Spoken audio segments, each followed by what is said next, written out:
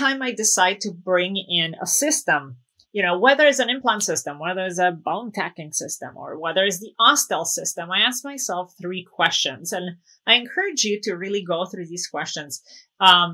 Very simple. 1, is the system predictable? Is it easy to use? Question number 2.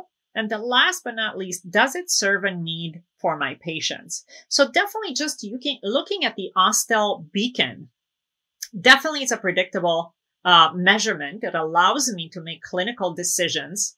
It's very easy to use. Actually, any one of my staff or my assistants can actually use it. They open up the web, they connect the implant, they can screw in the peg themselves into the implant and actually take a measurements before I'm even in the room.